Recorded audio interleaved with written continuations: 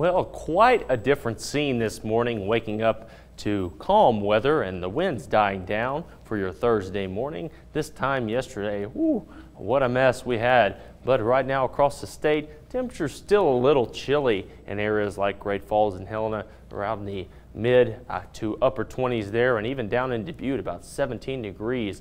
Pretty chilly this morning across the state, but as we move along throughout the day, we will see some warming across the radar right now.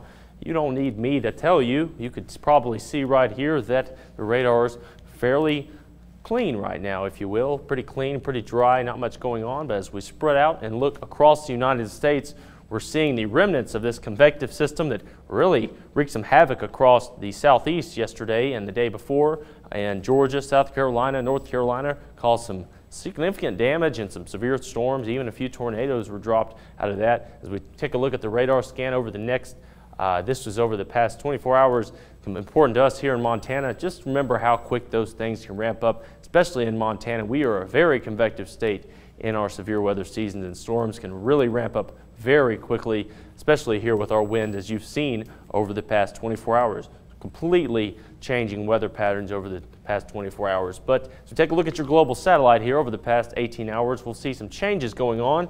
As we'll point out here, this is our next weather maker. We are in a high pressure system. You'll see this ridge building over Montana, over western Montana right now, bringing some warmer temperatures to us for the moment for about today and tomorrow. And then over to our east, here's the low pressure system that's spinning off to our east and out. But over the next 2 days, we'll see this ridge will stick around until about your evening Friday, and then things will really start to shift to a colder and more snowy pattern. No, that's not a joke. We will see some snow next week, you'll see in just a moment. But as we take a look at today, we're going to see temperatures rising into the 60s in Great Falls and Helena, over in eastern Montana. Just a tad bit cooler, but clear skies once again. And tomorrow, before that cold front moves in tomorrow evening, we will see temperatures getting pretty warm, mid-70s there in Great Falls and Helena. But as the front moves in, instability will rise. We could see a few isolated thunderstorms even later on in the day, especially rainfall with the cold front making its way through, and winds will increase just a tad bit. See some pressure gradient winds a little bit before that front makes its way through. But as we take a look at Saturday, more moisture making its way through the state as the front makes its way out. We're going to see some snow rain mixing possible in Great Falls and Helena, and in Helena as the temperature continues to plummet as we move into your Sunday. Look at this, more snow in the forecast for Sunday, widespread pretty much across the state, give or take a few areas up in northeastern Montana, but it will get there eventually.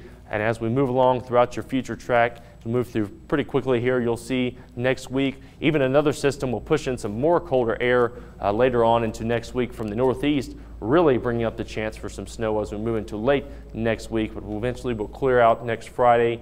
We'll see some more moisture on Saturday and Sunday. If you want to get out and do anything outside, Helena and Great Falls, Andy, you're really going to want to do it today or tomorrow, because you can see on that 7-day, you don't need me to explain that either, you can see moisture pretty much every day in the forecast, but I'll welcome it because we need it for sure. Yeah, thanks for the heads up, Trey.